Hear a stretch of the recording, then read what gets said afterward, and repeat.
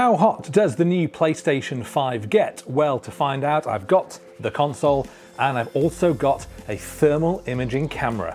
Let's find out.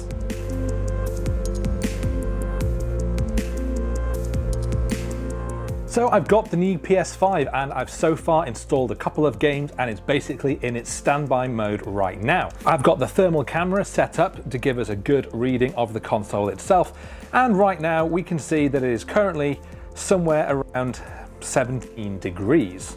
The ambient temperature in the room is about 14 degrees, 13.8, so it's only a few degrees warmer than the ambient room right now when it's in standby mode. The console is doing some things in the background while it's in standby, updating some of the games, doing some other downloads, so it's not fully off. This is exactly the same that I found when I did the same heat test with the Xbox Series X. It is doing things in the background. There are power settings you can choose if you want your console to be completely switched off, not using any power, but for the most part you will want it to be doing some updates in the background, and as a result it will be generating a little bit of power while it's doing it.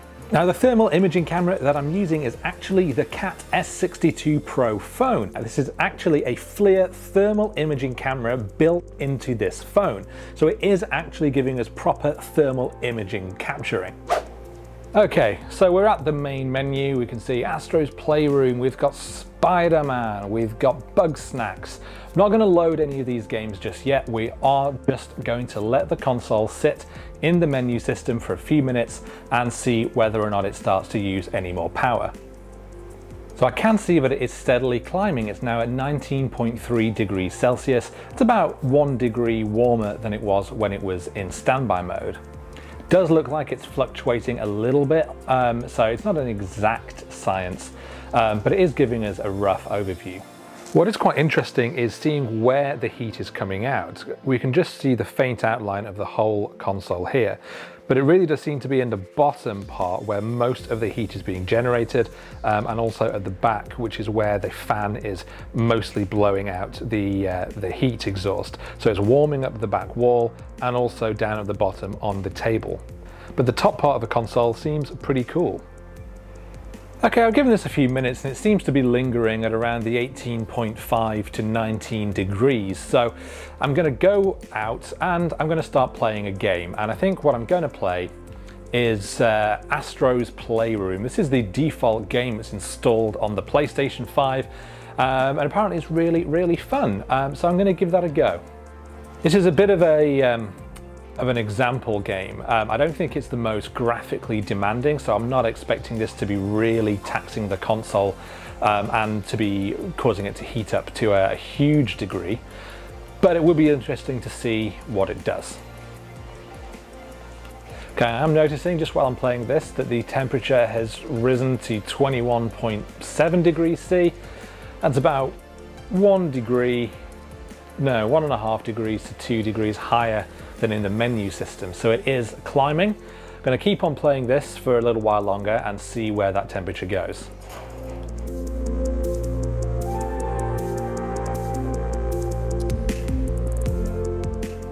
Okay, it's been a few more minutes now and I can see that it's gone to 24.4.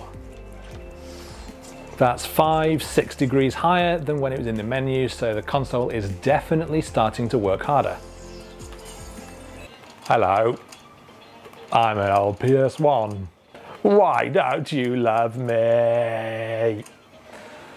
So I've been playing this game for about 20 minutes and as we can see the temperature has gone up to about 28.5 degrees C. Now I did look over and see that it spiked somewhere around 30 degrees, and again we can really clearly see that all of the heat is very much focused around the bottom of the console, and in particular all of the heat exhaust that's going against my back wall. It might be time now to fire up something a little bit more demanding. So let's go back to my home. Let's give the Final Fantasy VII Remake a go. That's a nice glossy looking game. Should be a bit more demanding of the console.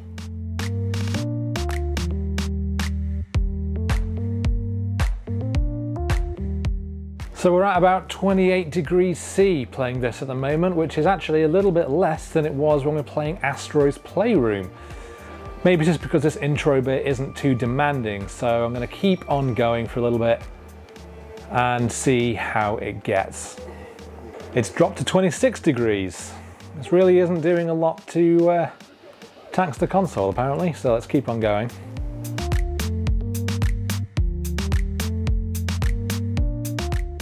So playing Final Fantasy VII Remake, if anything, cooled it down. It was mostly around the 26 degree mark, which is about 3 or 4 degrees lower than just playing ASTRO'S Playroom. So the last game I'm going to try is Bugsnax. Now this is quite a fun cartoony game. I don't imagine this is going to be much of a problem for the console either. I don't anticipate this really ramping up the temperature, but I don't really have any big titles already on the console, which I think will get those temperatures up.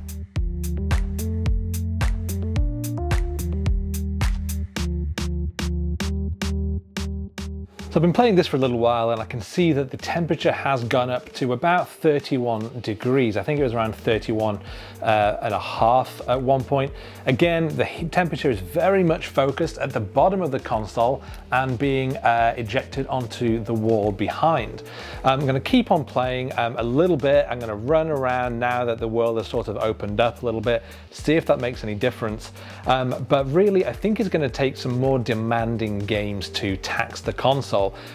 These ones with these sort of cartoony graphics aren't really pushing the boundaries of what the PS5 can do, so I'm not expecting this to get close to the 40-45 degrees that we saw on the Xbox One X, Xbox Series X rather, but that was playing more demanding games like Gears 5 and Forza Horizon 4, so I would expect the Series X to show much higher temperatures.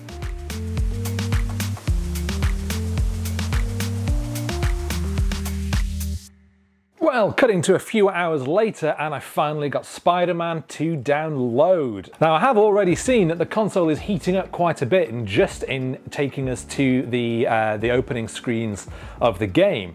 If we can take a look at the temperature, we're at 35.5 degrees C. Again, very much focusing around the back of the console down here.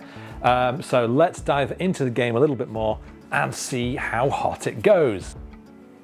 Whee! Okay, we're at 34 degrees. Let's go into the sunlight, make it trace some more rays.